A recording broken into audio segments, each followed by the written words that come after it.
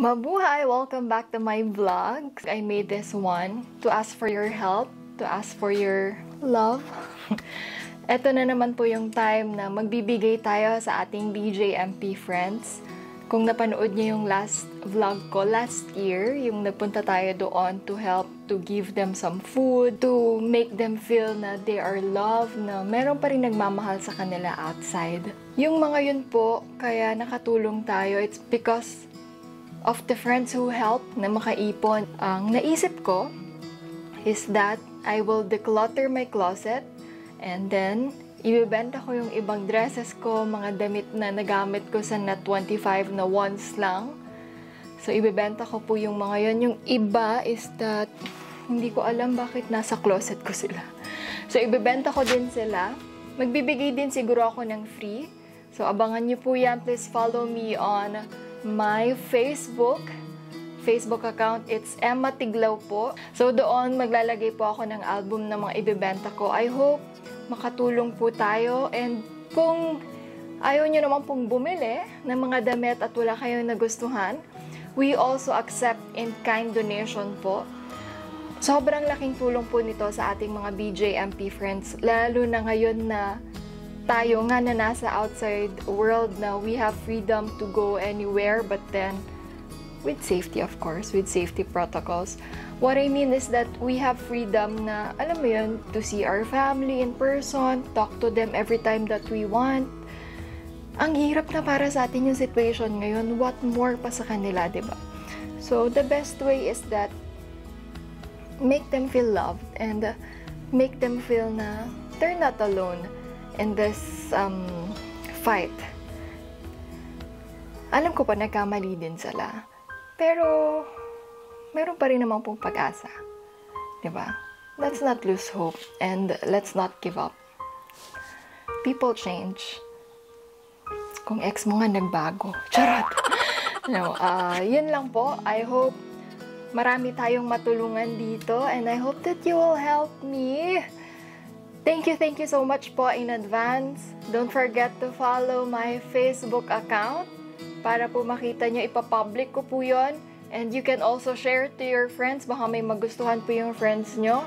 Nandoon na po lahat ng instructions. So please read na lang po. Thank you very much. Dakal na dakal pong salamat. By the way, the BJMP friends that we will help is the Angeles District Jail. Last 2019 po, kung natatandaan nyo po, when I joined Binibining Pilipinas, I joined Miss Intercontinental at Egypt. Sila po yung tumulong sa atin sa national costume with the help of Tito Rich Sabinian. Hello, Tito! Ngayon, medyo hirap lang po talaga. That's why I need your help. Maraming salamat po in advance. So, yan lang. I will let you see how I declutter my clothes. Have an amazing day!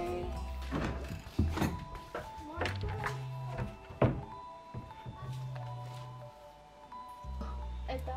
Oo. Tsaka ito. Alam ko dito rin. Pero ito, bagong labay. Ito. Ito. Oo, sige nga. Ay. Ito.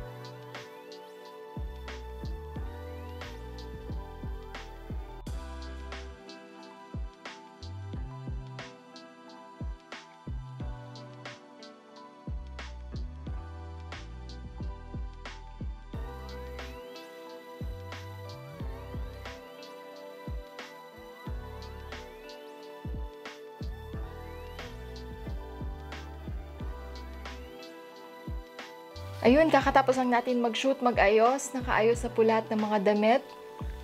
And I hope ma-share nyo rin to sa mga friends nyo. And if you have your own kind of way of helping people, please do po. Sobrang hirap ng situation ngayon. Sa nakikita ko, and nabasa ko din, minsan yung pagtulong, yun din yung nakakapagbigay saya sa atin eh. Ako, ganun po ako eh. Pag nakatulong, yun yung nakakapagbigay saya. So, I hope you will find your own way to help and give back to the community. God bless po, and don't forget to have an amazing day. See you soon! Ingat-ingat po muna tayo, okay? Don't forget to wear your mask, shield when you go outside, and your alcohol. God bless!